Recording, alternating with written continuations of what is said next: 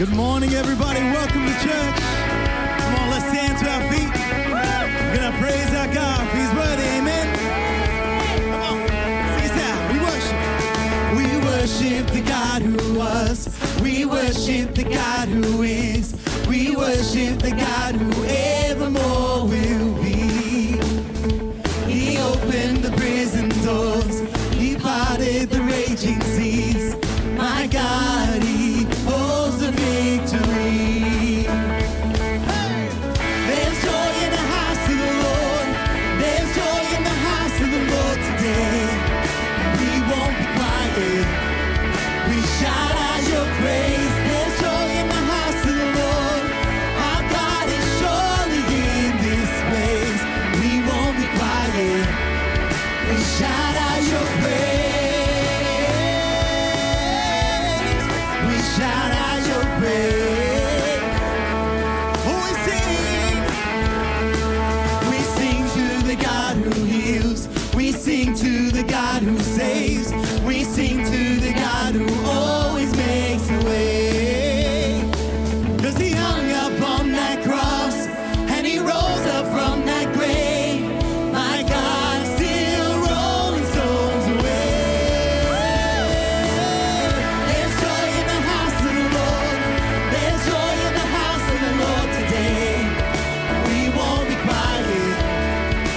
Shout out your praise. There's joy in the house of the Lord. Our God is surely in this place. We won't be quiet.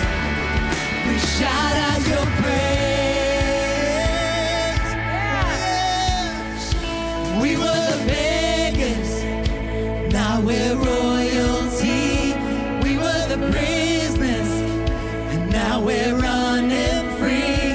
We are forgiven, accepted, redeemed by His grace. Let the house of the Lord sing praise.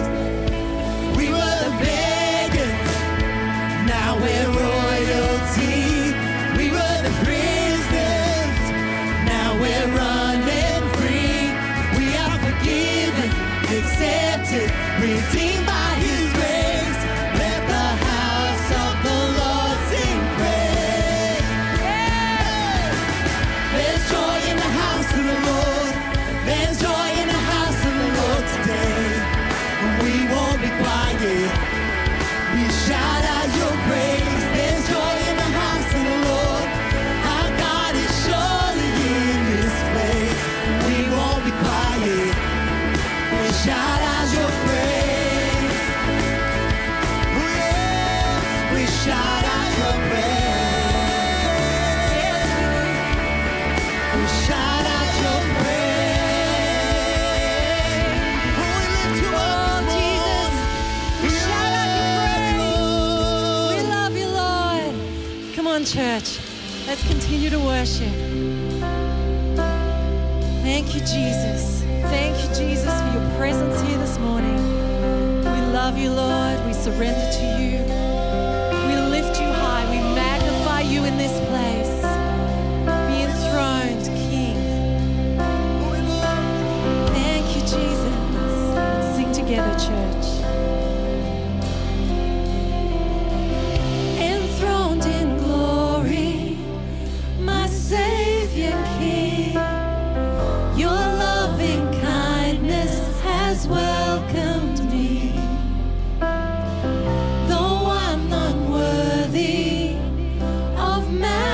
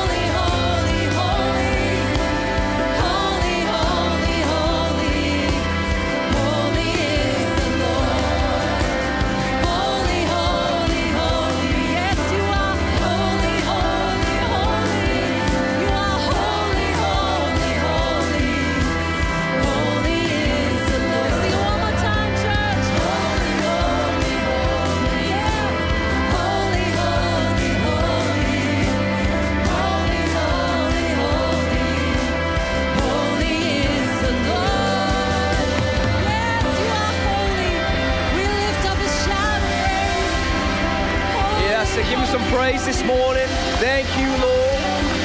We give you praise today, God. Thank you, Lord. Thank you, Lord. How good it is to be in church today together, praising and worshiping our Heavenly Father with a sense of gratitude and a sense of expectation in this place today. Real sense that we reminded again of all that God has done for us and all that He's brought to us. And I love that song that we lay our crowns down at His feet. What does that mean for us today? Do you know what? It means this. We come to a place of surrender again. Where we say, Lord, have it all. Have all of me. Have all that I have, Lord, I give it to you. What a great place to start with in your heart. And I believe that as we do that, as we sing that song with all of our heart, I'll tell you what, God begins to move through surrender. It begins to move through surrender. Just for a moment, why don't you just begin to just worship Him, just where you are. Just begin to thank Him for His goodness, and whatever that means for you, laying down whatever crowns it is this morning, just right where you are, just begin to thank Him for His goodness.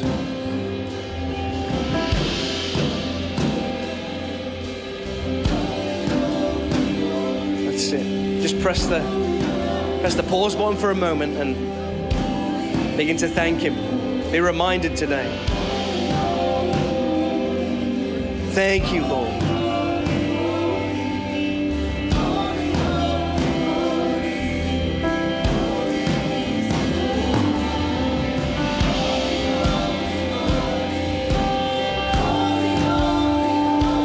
Thank you, Lord.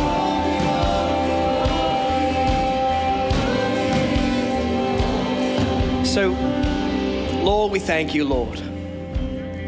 Lord, we thank you first of all for who you are and what you've done for us. We're so grateful, Lord, and we ask today, Lord, that you would be with us, that you would walk with us. Lord, we thank you for your presence. Thank you that you did everything for our freedom. Lord, we thank you that when we pray today, Lord, we know that you hear us.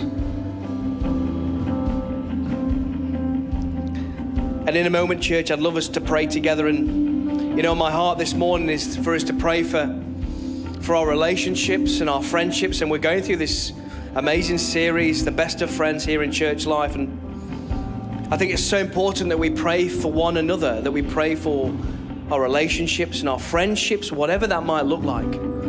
You may need God to move in one of those in your own life this morning. Or you may know somebody else that needs a move of God in their life. And we have these prayer cards here that people fill in every single week. And perhaps today, God's prompting you to pray for somebody or just to pray for the needs of His people. And I'd love to invite you this morning as we pray together to begin to pray into that. So right where you are, why don't we begin to pray together? Look, that God will bring friendships, new friendships, reconciliation and healing. And come on, begin to pray this morning that God would grow His church through life-giving relationships and friendships. Lord, we thank you, Lord, that you're moving, God.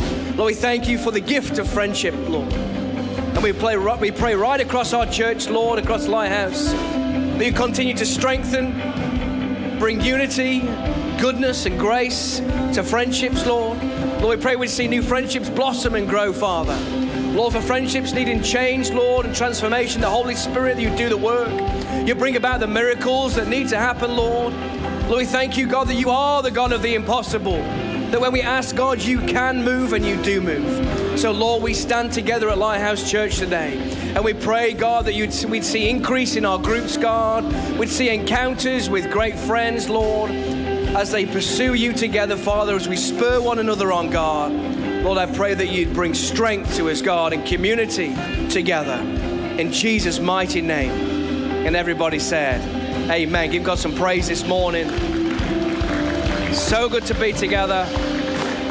So important that we continue to pray for one another, pray for our connections, pray for our friendships and our relationships. And we all know that through life-giving friendships, we're pushed forward into the things of God, that we're able to be both encouraged and the encourager in our friendships. How good. Well, welcome to church this morning. We are Lighthouse Church, one church in 3 locations. We're here at Bridgeman Downs, if you didn't know that already. I guess you do know that because you're here. And we're at Inner City and we're at Springfield. And it's so good that across all our 3 locations today, we're praising and worshiping God together. We're building community together. And so we just wanted to say a huge welcome to you. And if this is your first time, or maybe you've been coming for a couple of weeks, we wanted to give you a warm welcome as well. But just before we do that, I'm going to ask you to do something super bold this morning. And if you are new or you've been coming for a couple of weeks, we'd love to get to know you. So I'm going to ask you to very boldly give me a quick wave, and the Next Steps team will come and give you a gift while the rest of us welcome you into church this morning. Come on, welcome our guests. If you're new, give us a wave. Hey guys, welcome to church this morning. Hey, how you doing? Welcome to church. So good to have you here with you. Come on, give them a warm welcome. Come on. How good. Always great to see people join the family here at Lighthouse Church. You are so welcome. We have been expecting you. We love seeing new people added to our location here. We do, don't we? We absolutely love it. There is opportunity for you to connect if that's what you're looking for. We have midweek groups and all kinds of things that we can invite you to, and that we believe that life is best done together. And so welcome to church this morning. But for now, I'm going to give you 60 seconds, and it's only 60 seconds. Only 60 seconds to say hi to those around you.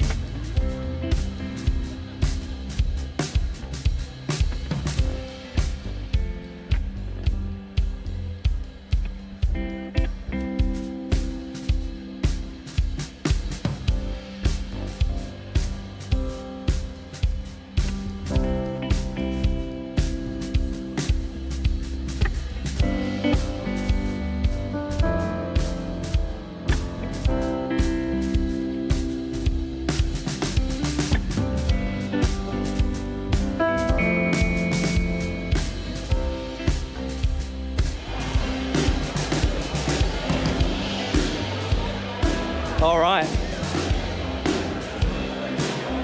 Gosh, you're a rowdy lot. I love it. Well, you can grab your seats and you can continue talking outside in the cafe after today's service, which has been an awesome service so far. Great to spend time in praise and worship together. And I'd love to tell you about a few things that are going off in the life of the church, and as you gather to your seats. It's great to see Colin Meyer back in church this morning. Thank you, Lord, for bringing him back safe to us. And it's been great to see the community gathered together to supporting Colin and Janice through this time. And we are so glad for the healing that's happening and continuing to happen in your life, Colin. We're grateful for all that God's been doing. So why don't we just welcome Colin back into church this morning. Give him a high five later on, but be gentle, though. Just a gentle high five later on. No bear hugs today.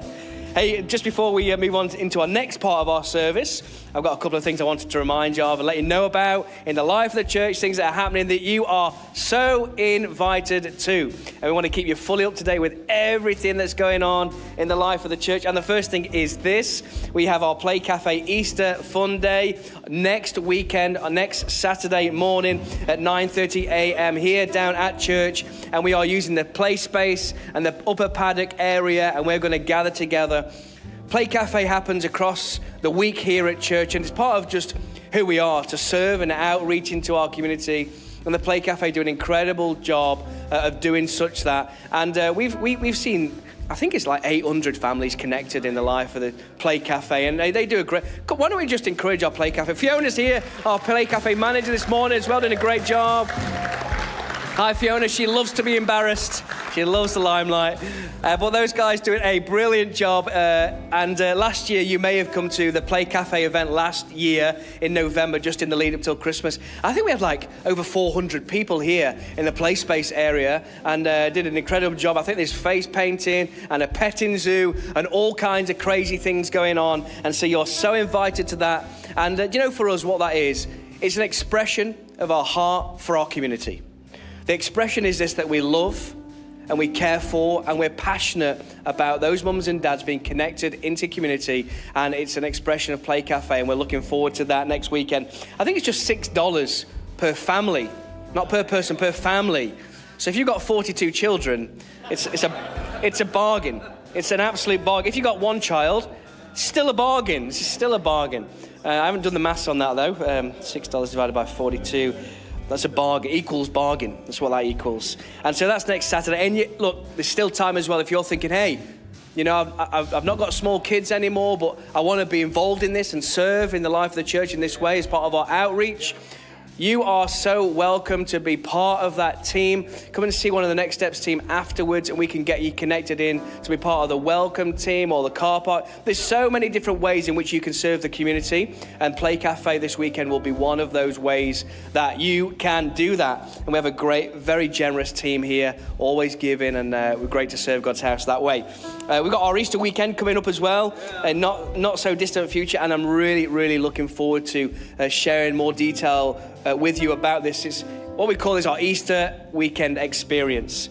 We start on Good Friday together for a 1-hour service. This was incredible last year for those that were here. A great opportunity for you to continue inviting your friends and family along as well. So that's on the Friday. And then Easter Sunday, we have 1 a.m. service. Just one, no, not a 1 a.m. service.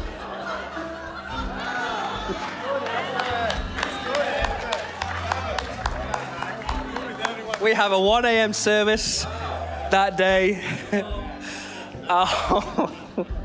Oh gosh. It's I'm not sure on the attendance of that service. But we do that for those doing day shifts, and so you can come to our 1 a.m. service. We also have one at 9 a.m. as well. For those that like to lay in, you know, we've got a 9 a.m. for you. So the 1 a.m.'s for those that are up early. So we have a 9 a.m. service on Easter Sunday, and so we're merging our 8:30 and 10:30 together. As I mentioned already, arrive at 8:30, you'll be early. Arrive at 10:30, you'll not be early, and it's going to be a great Sunday morning together.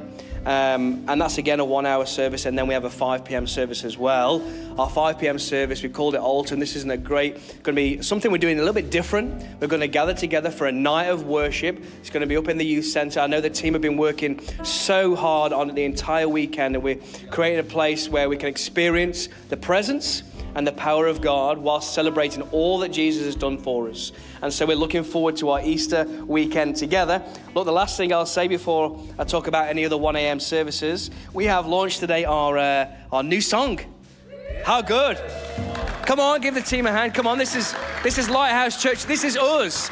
This is us launching this song together, and our team have been doing a great job in the background here, and we're so grateful for new sound coming out of our worship team and an expression of who we are here at Lighthouse Church and glorifying God in the songs that we write together. And this, we're looking forward to this being listened to by many people across many churches and many places around the world as well. And so we are releasing that. Is released today, this morning. You get it on those platforms behind me. And would you like just to hear another sneak peek though? Why don't we just enjoy that for a moment? Check out the screen.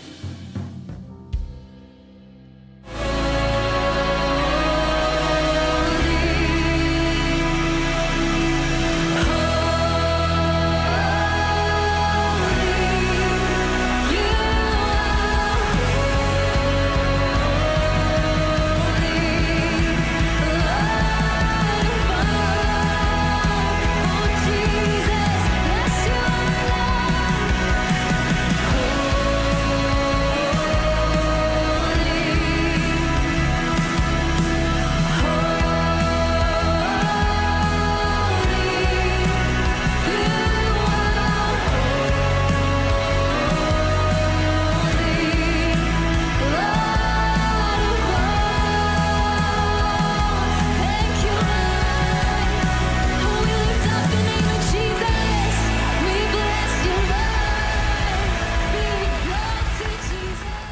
Oh, isn't that a taste of heaven?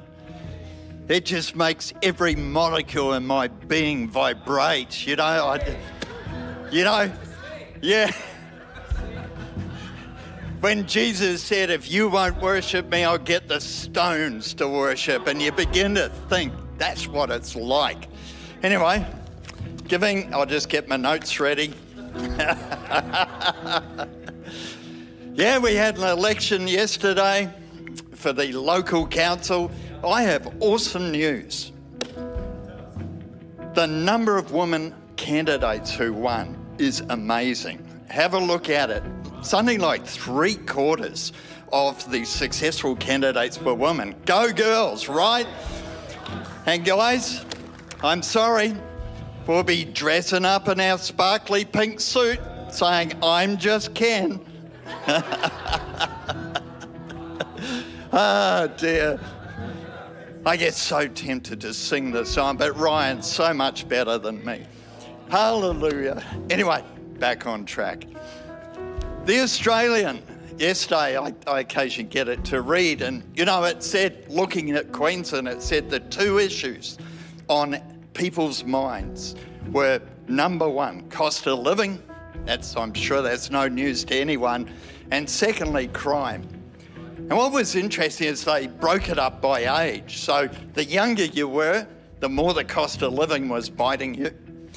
And the older you were, the more crime was a concern. Interesting, isn't it? Cost of living, financial issues, crime, personal safety, safety of possessions. And that's what the world's looking at the moment. But I've got good news for you. There's an answer for that. And the first part of it is keep your eyes on Jesus. We can look at that. I mean, we don't need to be stupid and ignore it. But by faith, keeping our eyes on Jesus is the key. And the second thing, never stop giving. Give to God. Give to friends. Give to the household of faith, and give even to your enemies. Never stop giving.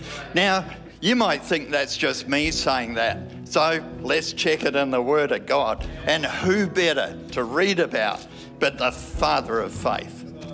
Now, we think Abraham had it easy, but he lived in a neighborhood that was unsettled. In Genesis 14, it says he lived in an area where there were 10 kings. And you can think of these kings as like the king of Caboolture, king of North Lakes, king of Castledine. That's a good one. They weren't Genghis Khan or anything, but they were all these little city-states. And the supreme king at that time decides he's going to go on a slaycation. So he's off to feed his enemies, right? And while he's away, some of the other kings under him got a bit restive. When the cat's away, the mice will play. So they rebel. And one of those kings was king of Sodom, where Lot, the nephew of Abraham, lived. And of course, the supreme king hears about the rebellion, races back, sorts them out, and plunders, because that's what you did in those days. He plunders their possessions and their people. And of course, part of the plunder was Lot and his family. And off they go. So this is kind of the context of Abraham's life. It was pretty unsettled, pretty risky. And he had managed to stay out of the fray. But when he hears his nephew's been kidnapped by this king, he gets his men together and off they go. And they do an ambush at night and win. A wonderful victory, get all those possessions, donkeys, camels, gold, silver, the usual plunder that we get. And he gets Lot back and takes them back home. And in Genesis 14, it says, as he came home, it says, then Melchizedek, king of Salem, brought out bread and wine.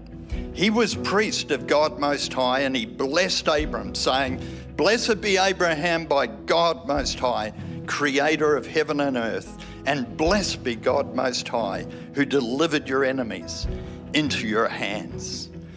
And Melchizedek's kind of an enigmatic figure. You don't learn much about him other than, Hebrews 7 is where perhaps it's most talked about. But he's a pre-Christian picture of Jesus Christ. And you see it in the fact he brought out to Abraham bread and wine, his body and blood. And it's a picture of Christ coming out to meet Abraham, and he blesses him. And what does Abraham do? The next scripture says, then Abraham gave him 1/10 of everything. So as he gets blessed by this figure of Christ, Abraham's act of worship, his response to that blessing, is to give 1/10 of all he had. Amazing act of worship. Now, he still had plenty of plunder and loot.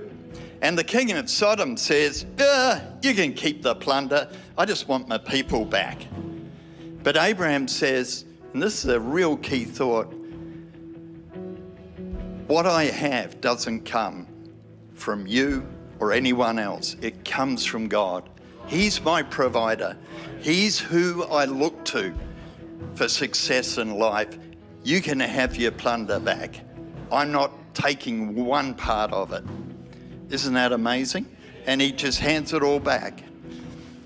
And then, soon after that, the Bible says in Genesis 15, the word of the Lord comes to Abraham in a vision, and God says to him, Abraham, I know you live in difficult times, but don't be afraid.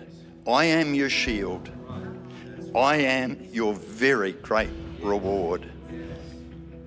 Isn't that wonderful? And that's comfort to us. No matter how unsettled the times, if we're looking to Jesus Christ, who rose from the grave and reigns on high, he's the creator of all, then what have we got to fear? We can go to him and he'll look after us. Amen. Let's pray. Father, Lord, we thank you that you are our provider. You are our shield. You are our very great reward. And Lord, we just put before you all our concerns, all our lack. And Father, we thank you that Jesus takes our battle on, and through him we have victory in all things. In Jesus' name, amen. Amen.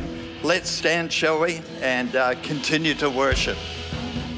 We're going to sing our own song, Holy Lord of all. Thank you, Jesus. We love you, Lord. You're so faithful. We love you, Lord. Let's sing together, church. Jesus Christ. Jesus Christ in majesty came in flesh to bear our sin. Perfect love poured out for all at Calvary.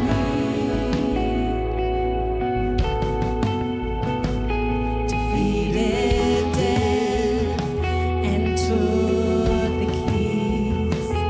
The gates of hell shall not prevail. He rose again in victory.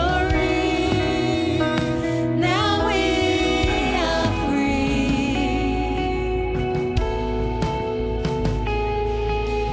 Holy,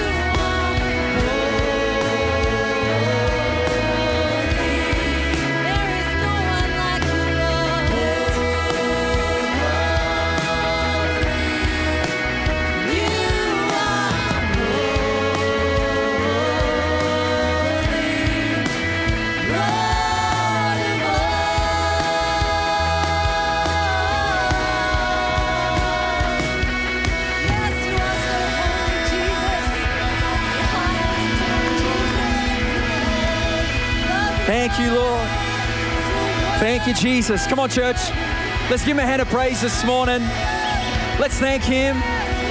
Thank you, Lord. Thank you, Jesus. Thank you, Lord. Hey, why don't you reach out to God this morning? Wherever you are this morning, let's reach out to God just in these moments right now. Lord, we thank you this morning. God, you are Lord of all. You are holy. You are set apart. Lord, this morning, Lord, we come today. We set our hearts worshiping you, that you are Lord of all. And God, here this morning, we give you thanks and we give you praise, God, for who you are. Lord, this morning I pray, Father, that in these moments right now, God, I pray, Father, you would do what only you can do. Father, that you, Lord, this morning, that you would bring revelation, you would bring life, you would bring fresh hope, you would bring healing, you would bring vision. And Lord, we love you and we bless you in the name of Jesus. Come on, let's give the Lord one more great hand of praise. He's awesome. He's so good. So good. Amazing. Hey, what a song. And tonight, we have the opportunity tonight to not just have a service and a night of worship, but to release the song that we've been singing for the last sort of couple of months in our church. That song we just worshiped there together. And I think this is a significant song. You know, end of last year, Wendy and I got to go down to C3 Hobart. It's a great church down there, friends of ours. And we were in the church that morning, preached in a couple of services, and they were singing a song that we'd written about a year or so ago. Pastors Chris and Beck, who are our inner city location pastors, incredible song called Witness, which many of us here would know that song, and they were singing out there. Then in the afternoon, we went out to one of their locations, a little rural town called the Huon Valley, where they started a church service out there, and it was in a scouts hall with an acoustic guitar and a keyboard and timber floors, and there was about 40 or 50 people in there, and this song, Witness, had become like an anthem. This is what the pastor was saying. It became like an anthem for the church. In fact, they were getting so excited by it. I'd never seen it before, but on this scout hall, literally the percussion was them stamping their feet to the song, Witness, as we were doing it. And I was just like, wow, what incredible. I tell you what, I love the fact that there are these songs that are coming out of our church, because I tell you, when God moves, many times the first way he moves is actually through the songs that he puts in our hearts and in our church as well. And I just wanted to spend a moment just to thank and honor our incredible worship team, to Will and Holly and all the team who have been laboring, and I tell you, they do.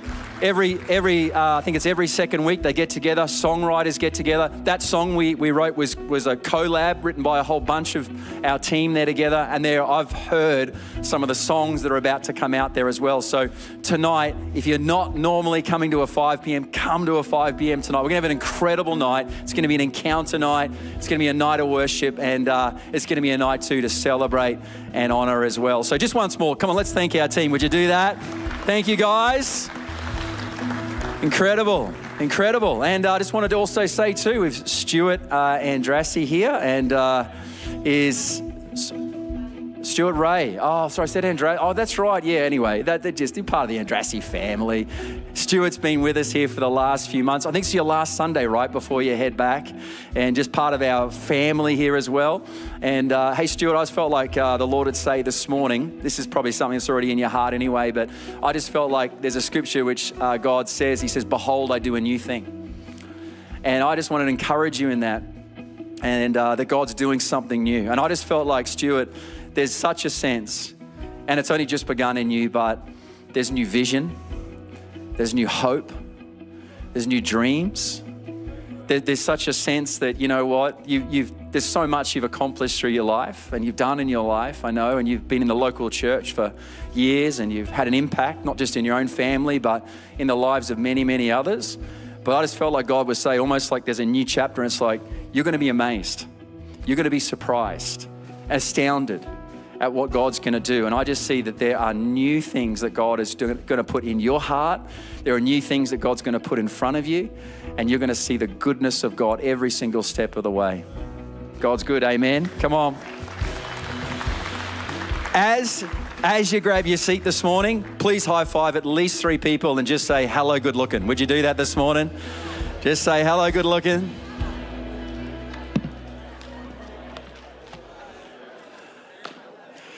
Yes. I'm so excited for Easter, so excited for our 1 a.m. service. That's fantastic to announce that. Yep. Great. Tony, you're on preaching that one. That's fantastic. Thanks for offering that up. I'll be seeking the Lord from the quietness of my bedroom. But no, that's fantastic. Looking forward to Easter together. Good to be back. If you've been away for a couple of weeks over in the United States of America, it was great. We went over there with a crew from C3 Australia, pastors from around our movement, to a conference called Exponential Conference. Pretty unlike any conference I've been to. What was so great about this conference is there was about 6,000 delegates there from all around the world. Believe it or not, we're in a church called First Baptist Orlando, which seats 6,000 people in their main auditorium. They were just constructing their young adult centre, which would be around about the size of our whole facility, which they were about to. That's just the size and scope was just next level. But what really impacted me the most is this church conference was a bit unique. It's not denominational. So we were there with people from every denomination and movement from around the world, and its focus was on church planting. And what was incredible about it was that this was not, even though it was based in America, it wasn't based in America, if this makes sense. We had pastors and people who were leading phenomenal churches, but also phenomenal church planting movements around the world. One of the most impacting ones is a main session was done by a pastor in the Ukraine, and talking about the move of God that's happening in Ukraine. And you know, when he said it started, he said, we were fighting in a battle in terms of like trying to get people to church. And he said that obviously when everything started in the war that they're currently in, he said, it's like God has moved. He says, our churches are filled. He says, we cannot start enough churches right now. And just the work of God. And it's just remarkable. I mean, many times we get to have our own local context, but we got to hear about how God's moving through China. I got to hear about how God's moving in Ukraine, how God's moving in South America. We got to hear about, we had an Indian pastor there sharing about like just incredible things that God's doing in that way. And I love it because be able to sit there in that environment and just hear about the bigness of the kingdom of God. And how he's moving across every culture, across every nation, across every people group was one of the most remarkable things. And then to be sitting there beside people from, didn't matter what your denomination was, no one cared. We're all there together because it was like, guess what? Jesus said, go into all the world, make disciples of all nations, build my church. And that we had people together side by side and just encouraging each other in that, which was so good. And so good to be back. Good to be into, I think it's week 4 of the series. Who's been enjoying the series, The Best of Friends? Have you been enjoying that? We've really felt in our hearts, I know as a team, that this was probably the key theme we wanted to really preach into, we really wanted to speak into, we really wanted to strengthen in the life of our church, understanding that, you know, many years we would always do like a season or a theme on relationships, and we would talk about marriage, we talk about those things, which have been great, but we really wanted to dive into and talk about what is the God-given gift of friendship and why that's so important in our life and why that is such a big part of the vision of our church, that we're a church that gathers more than just on Sundays. That we're actually a church that's called to be a community of faith, that we're called to build friendships, life-giving friendships with one another. And so the message title for this morning is called The Sum of Us. Turn to your neighbor and say, the sum of us. The sum of us. And I want to just talk about this idea of us, because here's why. In the culture that we live in, we hear very little about us and we hear a lot about me and I. If you'd have to say a comment on the culture that we live in, particularly Western culture, is it is incredibly I-centric. It's incredibly me-focused. But it's fascinating if you just start to read through the Bible, particularly if you start to read through the New Testament, you'll start to see that there's actually not that much about I and me and myself, but there is a lot about we and about us and about togetherness in the Bible. In fact, one of the great ways to understand the Bible is to look at phrases or themes in the Bible that continue to repeat themselves. Do you know there is one phrase in the Bible, it's a 2-word phrase that's repeated over and over again, Old Testament and New Testament. But in the New Testament alone, this phrase repeats itself 59 times. Do you know what that phrase is? One another.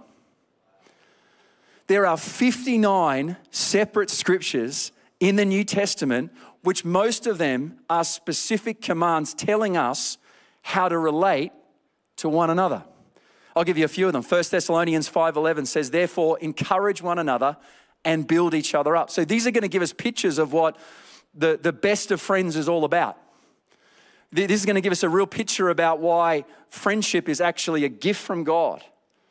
And the type of friendship that God wants us to actually demonstrate to others. It says, encourage one another, build one another up. Hebrews 11:24 says, let us consider how we may spur one another on. That literally word means incite one another on towards love and good deeds, not giving up meeting together as some are in the habit of doing, but encouraging one another. Galatians 5:13 says, serve one another in love. Ephesians 5:21 says, submit to one another out of reverence for Christ. Romans 15:14 says, teach one another. Romans 12:10 says, be devoted to one another in love, honor one another above yourselves. Ephesians 4:32, which this would be one of the best scriptures for culture today. It says, be kind to one another. How many of you know we need a little bit more be kind to one another? Not cancel one another, be kind to one another. Forgiving one another as God in Christ forgave you. Here's a great picture of friendship. Galatians 6:2, bear one another's burdens. Or that idea it says carry each other's burdens. 1 Peter 4:9 says, be hospitable to one another. We could go on through all of those, but I tell you, here's the key idea that I want to help us land on today. And this is exactly what Jesus taught us about love, about relationships, about friendships. And that's this: the way that people will know that you are a follower of Jesus is in the way in which you love and treat them. Can I just say that again? The way that people will know that you're a Christian will be in the way in which you love and treat them. Jesus was asked, there's a great scene in the Gospels, Jesus asked a question by a religious expert. This expert was actually trying to trip him up. So he was trying to get him to say something which would get him into trouble. And this religious expert asked him and says, help me figure out the scriptures, Jesus. There's all these commandments, there's all these laws. Which one of those commands is the greatest? And Jesus' response was fascinating. He said, I can't give you one commandment, but I'll give you two, and they're both inseparable. Matthew 22:37, he says, love the Lord your God with all of your heart and with all of your soul and with all of your mind. This is the first and greatest commandment. But then Jesus introduced a concept that was new to them. You see, they had heard about loving the Lord your God. But now Jesus is about to teach them there's a second commandment and you cannot separate it from the first commandment. And he said, and the second is like it, love your neighbor as yourself. You see, when Jesus was saying love your neighbor as the second commandment, what he was doing was teaching them that actually part of our faith is, first of all, that we need to have the vertical part of our faith happening, which is loving God and God loving us. So that's where it starts. But he said there's a second part and you cannot separate it from the first. He said you've got to have the vertical part, but you've also got to have the horizontal part. You see, the horizontal part of our faith is how we love people. Jesus says you can boil it all down to loving God and loving people, but you must have both.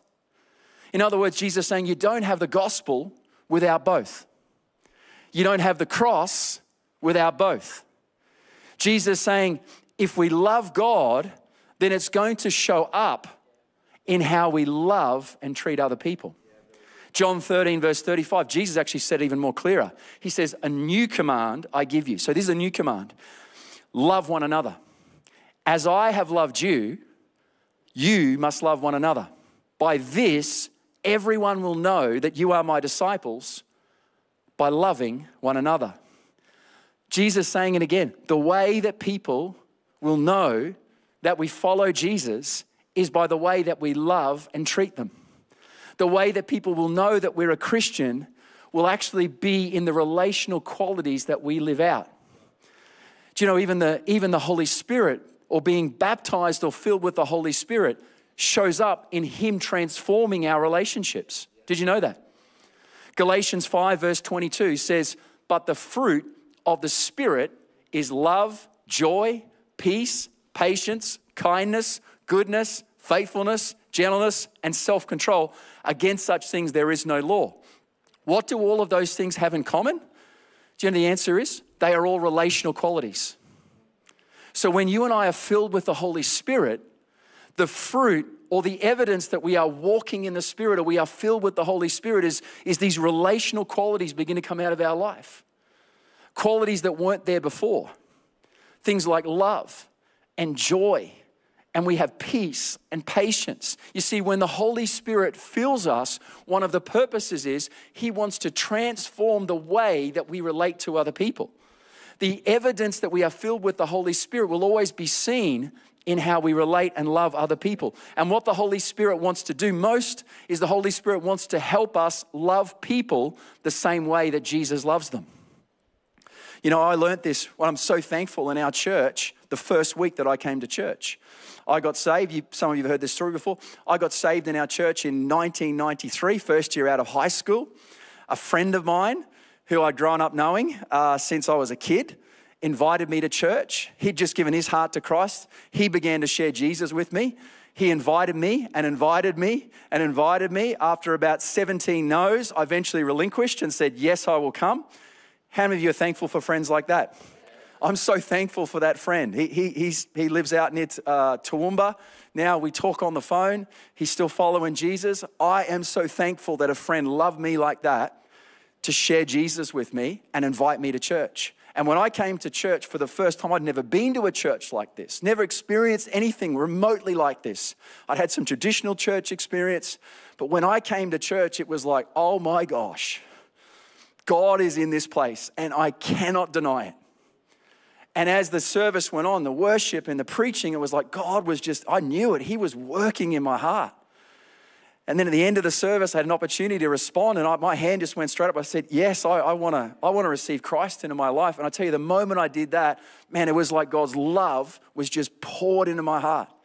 And God completely changed. I had an encounter with the love of God. And I want to encourage you today, maybe you've been coming to church and you've never had an encounter with God. Can I tell you, one encounter with God can transform your life. That one encounter completely changed the trajectory of my life, completely in that moment. But you know what? That was the first time I'd encountered the love of God. But after that service finished, I ended up going outside, and the service had finished. I began talking to some young adults my age, and they very quickly they were super nice people, and they invited me to something which I'd never heard of. It was called Connect Group on the following Wednesday night. And I had no idea. No, I'm not a Christian. I don't know what Connect Groups are. They just said, it's at Gretel's place this Wednesday night. Come along. There'll be food. And then I'm like, who's Gretel? I don't know. But I said, come along. And so I got picked up by one of these guys on that Wednesday to go to Connect Group, not knowing where I was going, just going to someone's house. Now, you got to imagine, I'm a uni student at the time, right? I'm living away from home, so money's a little bit short. And when I got there, they said there was going to be a supper. I didn't realize that Christian word supper was actually a synonym for the word banquet. How good are Christian suppers? Oh my gosh. I thought there was going to be a couple of, ice vovos and maybe a couple of, it was a feast that was spread. Now, I tell you, for a uni student, that was good news right there. I was like, this is great. And we ate food, and I met a whole bunch of people. And someone just shared some stuff out of the Bible, and we talked about that. Then we had a time of prayer together, and it was incredible. And I tell you what stood out for me the most was that there was so much love and so much care, so much personal contact from people. There was encouragement there. There were people just helping me just with this very basics of understanding what a Christian actually is and what that looks like in my life. And I walked away that night and I realized this is now in 3 days. This is the second time in the space of 3 days that I've encountered the love of God. The first one when I was sitting in a seat in a service, but the second time I encountered the love of God was actually through the people in the community of the church. And it became very, very clear to me that actually what God was showing me in this new life following Jesus, that following Jesus wasn't just going to be about me and God.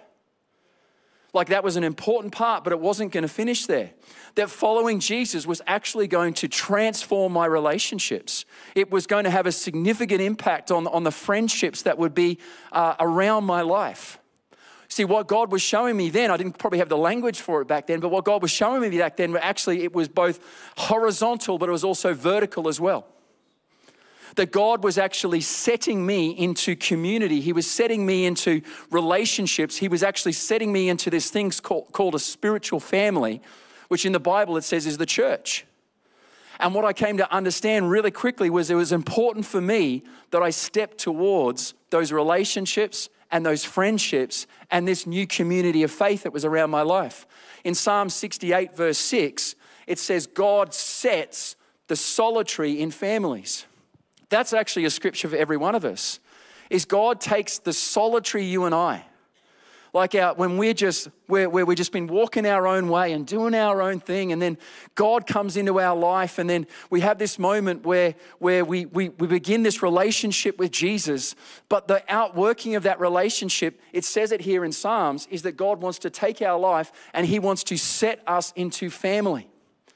He wants to set us into community. That we're not just a son and daughter of God walking our own way, doing our own thing, but now actually we're sons and daughters of God, but we're now part of this great family. We're now part of this great community that God wants to bring us into. You see, it's not about a solitary me anymore. It's about we, and it's about us. And when God sees the church, it's about a togetherness. It's about family. It's about building community with each other. Psalm 122 verse 1 says this, I was glad when they said to me, let us go up to the house of the Lord. I was glad when who? They. They said it. Let us go up to the house of the Lord. Here's the question I want to put to you today. Who is your they? Who is your they? I was glad when they said to me, let's go to church. Let's build community and friendship. Let's do life together. You know, there's a great story in the book of Mark chapter 2. Some of you had heard this story before. It starts with a story about a man who had a great physical need. He was paralyzed. And it says this is the setting of the scene. It says that when Jesus returned to Capernaum, after some days, it was reported that he was in someone's home. So Jesus went to someone's home, right? It says many people were gathered together in this home. In fact, it was packed. There was no more room, not even at the door. And Jesus was preaching to them. And then it kicks into this scene. It says, and they came, bringing to Jesus a paralytic man. He was carried by 4 men. So there's 5 of them. It says they came. Then it says, and when they could not get near Jesus because of the crowd, do you know what they did? They climbed up onto the roof of this house. They removed the roof above him. And when they had made an opening in the roof, they let down the bed on which the paralytic man lay. I don't know if this was ropes and pulleys. I don't know if there was a trampoline involved. I don't know.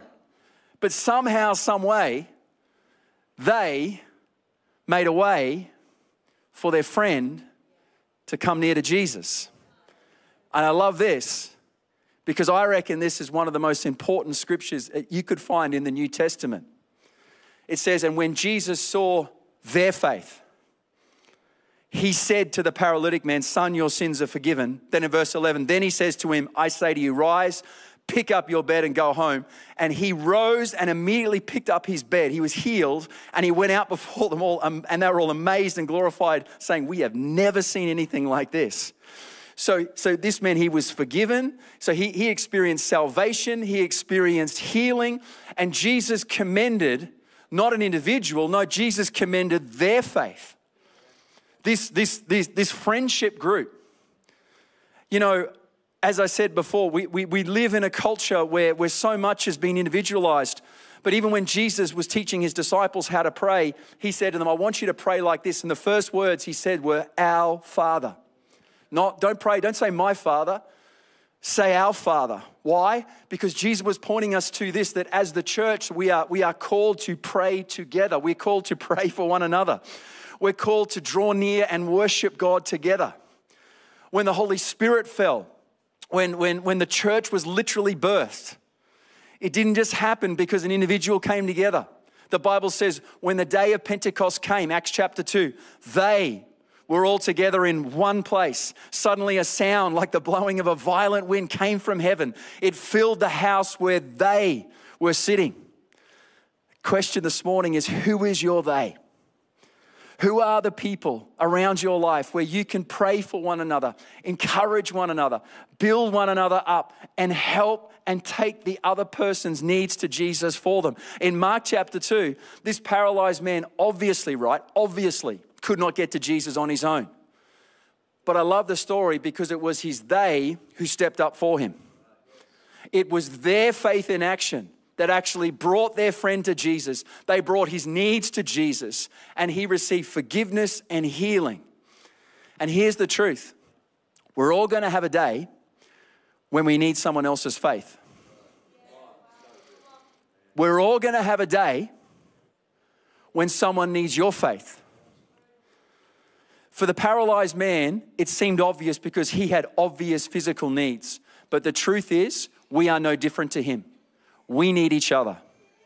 Because there are storms that we walk through. There are valleys that we walk through in life. And what we need in those moments, we need the faith, the love, the encouragement, and the support that comes from friends around us. You know, many of us will know and love a great family in our church, Callan and Beck. And we've been praying for them as they have had some real difficulties with the birth of their son, Samuel. And I just want to commend them. They were here this morning. I want to commend them on their faith. I want to commend them on just their heart for God. I want to commend them on just their vulnerability to reach out to others. Callan put this post up on Facebook last week, and it just really caught my attention. He just put this post up, just publicly. He said, as we all know, the walk and story of not only Samuel but Holly has been anything but smooth and easy. However, not only have we had amazing support from our community, but we have been able to see the body of Christ come together as a strong band. I wouldn't be able to tell you all the different backgrounds or denominations, people we don't even know that have been petitioning God. They are the hands and feet of God. To all my friends who are seeking and have not yet found a relationship with Jesus, there are all these people ready to stand with you, and this amazing gift could be yours. Can we please thank God this morning? And I love this, because what Callan has said is so true. One of the most amazing gifts that God has given us is the body of Christ. One of the most amazing gifts that God wants you and I to not only receive but also be is to be those kind of friends. And that's our heart, our vision. We want to build a church where it's about us, where it's about they. But to do that, we have to be intentional. We have to be intentional in our lives about building a strength of friendship and community that goes beyond Sundays. And what stands out about the they in Mark chapter 2 is that they knew their friend's needs and they did something about it. It says they carried him. It says they were willing, when they couldn't get there in the first time, they were willing to literally cut a roof open. They were willing to do whatever it took to bring their friend and his need to God, because they had faith that God could do a miracle in his life. You know what? We are called to be the best of friends like that. What does that look like? We are called to know each other. We're called to share our needs. We're called to pray for one another. We're literally called to carry each other's burdens. We are called to help bring others to Jesus. I want to ask you this morning again, who is your they? And here's what I've found in life, is that our they at times in life changes. Do you know one of the greatest gifts that God brings into our life when he's ready to do something new in our life is often a friendship. It's often a new relationship. In the Bible, there's a man by the name of David. He's King David, but at this stage in his journey, he's not yet a king. God's getting ready to position David into kingship before he can be ready to be positioned for kingship. Do you know what God does? He sends him a gift. It's a friend by the name of Jonathan. And this friendship was actually exactly what David needed at this time of his life. Do you know what Jonathan did as a friend? Jonathan encouraged David. Jonathan spoke life into him. Jonathan actually spoke the word of God over his life. Jonathan was actually used by God to strengthen him at times where David did not feel like he had the strength to carry on. 1 Samuel 23:16, it said, and Saul's son Jonathan went to David and helped him find strength in God. How many of you are thankful for friends like that? They will actually know there's a time in life where they need to come closer to you in order to give strength. And how many of you know God calls us to be those kind of friends as well?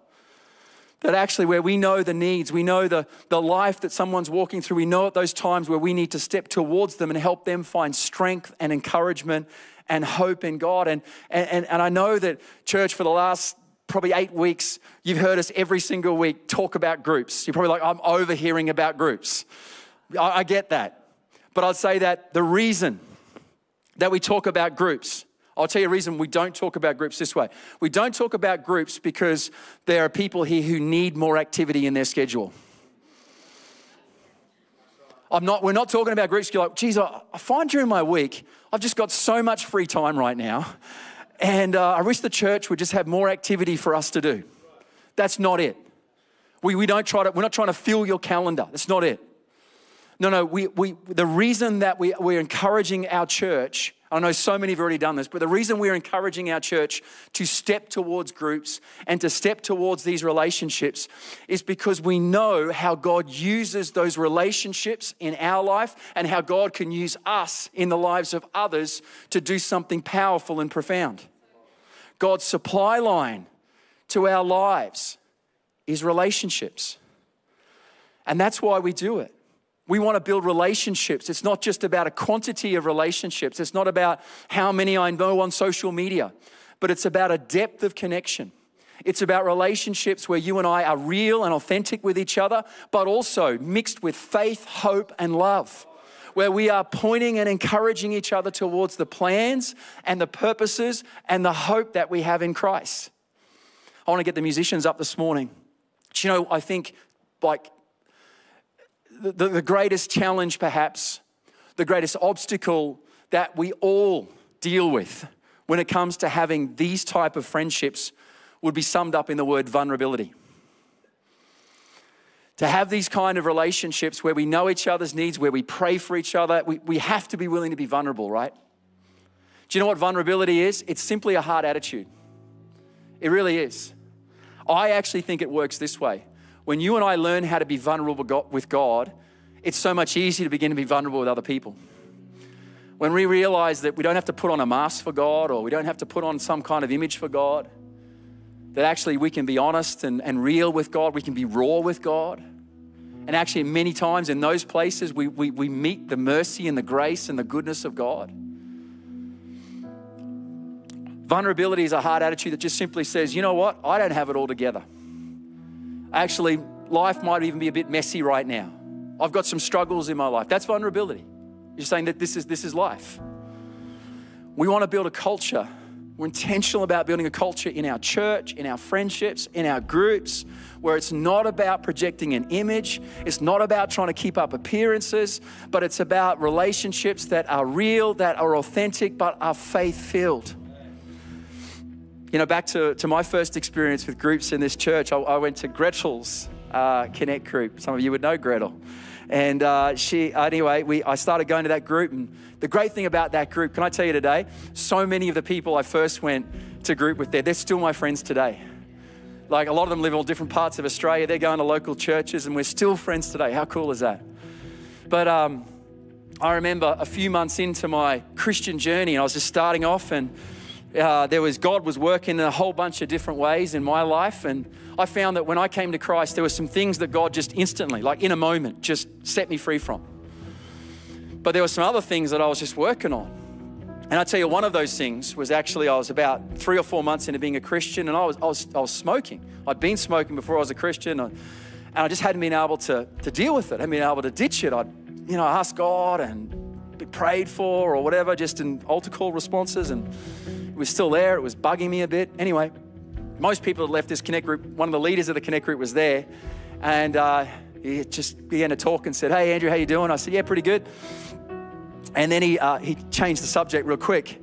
And then he looked at me and he just said, "Hey, Andrew, are you still smoking?" That became a shock to me. I thought no one knew. I thought, perhaps they could smell it on me. I don't know what that is. But I was like, "Hey, Andrew, are you still smoking?" And I was like, at that moment, can I tell you? I knew that actually that person wasn't asking me that question from a place of judgment. They were asking me that question from a place of love and care. And instantly I knew that I needed to be honest in my response. And I said, "Yes, I am." The next question really stunned me though, because that person asked me this question, said, "Do you want to give up?" I thought for a second. I said, "Yes, I do. Yes, I do." He said, "Well, I can help you." And that person, just for the next couple of minutes, began to explain. I'd just recently been baptized in the Holy Spirit. That person began to explain how the Holy Spirit can help us overcome our weaknesses, can help us overcome temptation. Began to show me some things about how I could activate these gifts of the Holy Spirit in my life. Mainly, it was praying in the Spirit to be able to resist temptation in my life. Gave me some practical advice and then just said to me, "But here's the most important thing. I'm going to pray with you and I'm going to call you every day. We're going to do this journey together." Do you know, over the next few weeks, that's exactly what happened. God actually worked in my life, set me free in this area of my life. And here's the thing which I came to understand. It was at this moment that God wanted me to be open and vulnerable so that I could see that God wanted to work through the relationships in my life to bring freedom and healing. It was actually vulnerability in that conversation that led to a breakthrough in my life. Do you know the Bible teaches us this same principle? It says if we confess our sins, He is faithful and just to forgive us our sins and to cleanse us from all unrighteousness. What it's saying there is when we confess our sins to God, where this is the vertical part of our relationship, we receive forgiveness from God. But then James takes it a next step. James 5:16 says, "Therefore confess your sins to one another and pray for one another that you may be healed." So what James is telling us is that we confess our sins vertically to God to receive forgiveness, but we need to actually confess our faults to one another because God will work through those relationships. God will work through the prayers that are prayed for us to bring healing into our life. And this is the biblical purpose of community. It's that you and I could actually build these relationships around our life because it's actually through those relationships that God can use those friendships to bring freedom and healing into our life. Why are having relationships, why are having friendships like this that are real and authentic, that are filled with faith and prayer, why are they so important? Why does the Bible speak about them so much? The answer is so simple, but so clear. Because God works powerfully through them. It says in the next verse, it says, "Confess your sins to one another, pray for one another that you may be healed." Then it says, "The prayer of a righteous person, a righteous friend, has great power as it's working." So the Bible here is now saying to us, when we build friendships, when we build community like this around our life, where we begin to have an openness around our life, but we pray for one another, it says, guess what? There's great power that God begins to move in our life through those relationships. How good is that? Can we give God a great hand of praise? He's awesome this morning. What I'd love you to do right now, would you stand up to your feet this morning? I just love you in this moment right now. Would you just close your eyes? We got about 5 minutes before we hand back the service this morning. I just love every eye closed across this place. And I felt this morning, and we're gonna worship in a moment just together. But I felt this morning that the Holy Spirit wanted to do some work in relationships in our lives. You know, one of the most important things that I believe transforms relationships, literally changes relationships, is the life and the power of the Holy Spirit.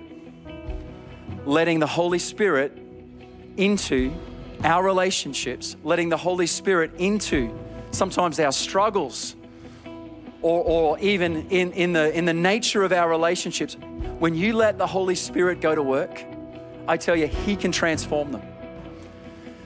I felt this morning, just as I was praying into this service this morning, just a very simple word. This is for some people here this morning, and I'm going to ask you to respond in a minute. And you've been struggling. There's a particular relationship. Even this morning, as we've been preaching in friendships and relationships, it's just something that keeps coming to your mind.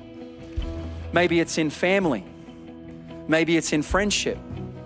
Maybe it's at work right now. But there's a relationship right now in your life, and you may be experiencing some tension. There may be some distance. Maybe there's just a whole bunch of stuff from the past that just seems to be something that doesn't ever seem to be removed. And I just felt like the Holy Spirit says this morning to you that this is a moment right now where you need to give it to God, where you need to surrender it to God.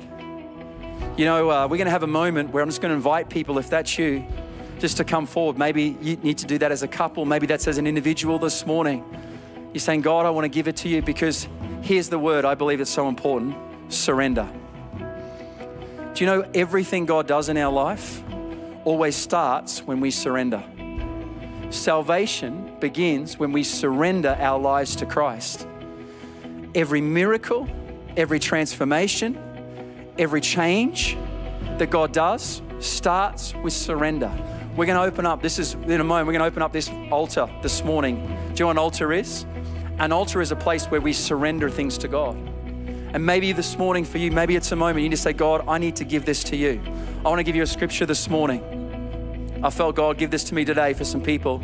It says this: trust in the Lord with all your heart. Lean not on your own understanding. In all your ways, submit to Him, surrender to Him, and He will make your paths straight. Listen, I want to encourage you this morning. When you give it to God, God will begin to lead you. God will begin to transform you. The Holy Spirit will begin to go to work. So what I want you to do right now, all across this place, would you reach out to God?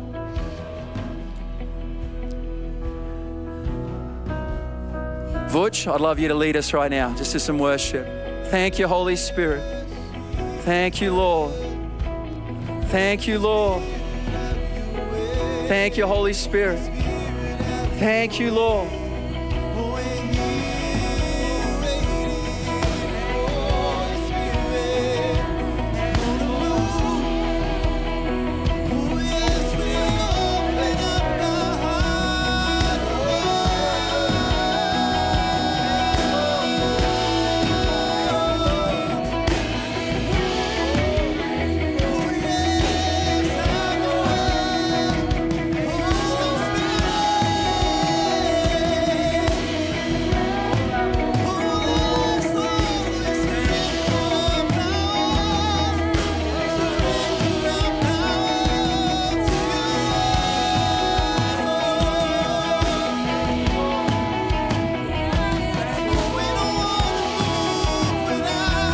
Thank you, Jesus. Thank you, Jesus.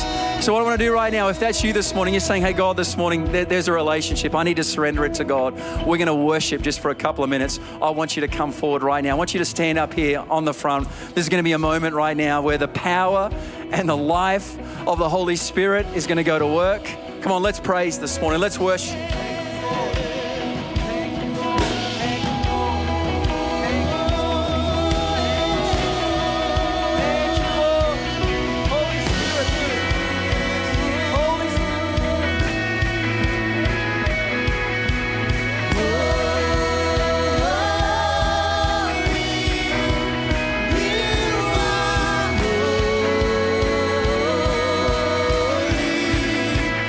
Lord of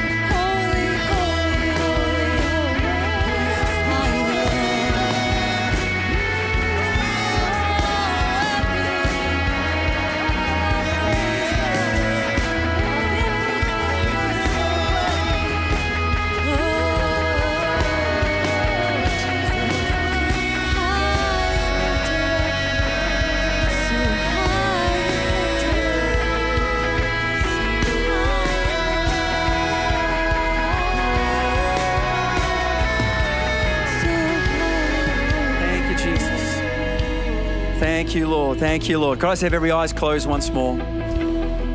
Maybe you're here this morning. Maybe you've never stepped towards the greatest friendship that you and I could ever experience. And that's a friendship with Jesus. Jesus even said these words. He says, I no longer call you servants, I now call you friends. Jesus invites every single one of us to know him, to begin a relationship with him. What I love about the gospel story is that God has done it all through Jesus to make that friendship possible for every single person. For God so loved the world that he gave his only son, that whoever would believe in him would not perish but have eternal life. Eternal life is not just heaven. Eternal life can start the very moment you invite Christ into your life, where you can know the God who loved you, the God who gave himself up for you, and the God who through the cross made a way for you and I to have a relationship with God. The Bible says in the book of Revelation, Jesus stands. He says, behold, I stand at the door and knock. If anyone hears my voice and opens the door, I will come in. I sense this morning, there's several people here this morning. God's knocking on the door of your heart, even right now.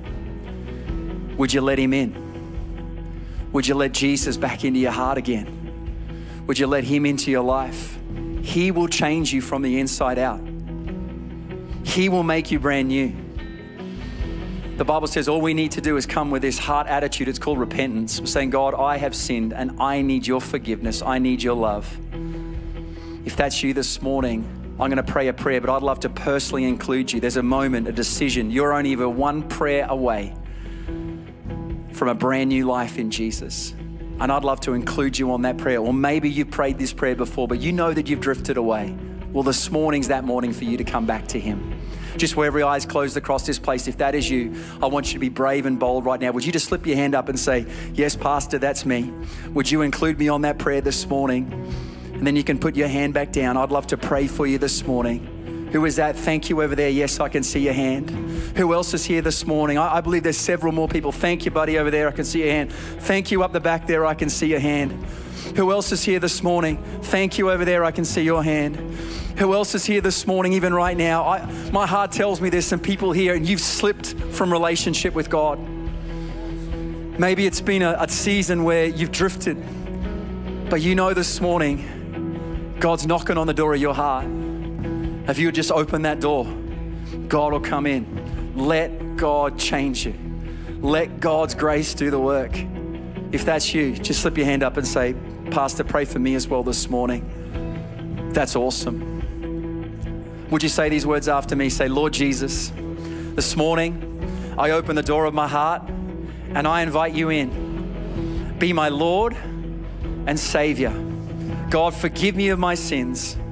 Wash me clean and make me new. And today I put my trust in you, God, and promise to follow you with all my heart in Jesus' name. And everyone said, hey church, we had a whole bunch of people who said yes to Jesus. Come on, let's celebrate with them this morning. That's awesome. Hey, if you lifted your hand this morning, or maybe you didn't, but you know you should have done it. Hey, listen, I mean it when I say that this is about you and I doing life together with others. The Christian life, it starts with a personal decision, but it's outworked in community. And if that's you this morning, we have a Next Steps team. They're gonna come at the end of the service, have a conversation with you, give you a Bible, maybe pray with you, but we'd love to help you take your next steps on that journey of faith. Can we please give God a great, great clap this morning? He's awesome. Thank you, Jono. How good. Hey, come on, we thank Pastor Andrew for that message this morning as well. Come on, we show appreciation.